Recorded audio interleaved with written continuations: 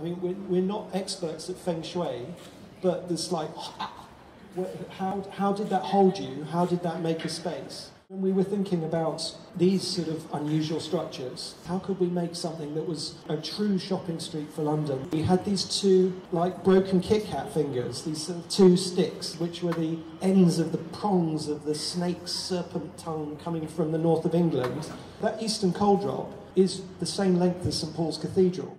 Our interest in our studio is the human dimension of any project we work on, whether it's a bus or a bridge or a ship or whatever we're working on. It felt to us the challenge was to create a heart that would hold you and glue everything together and make you more likely than sort of tipping away and think, actually, I'll go home and make some dinner, to tip in and make something that brings people together. So the heart factor seemed key.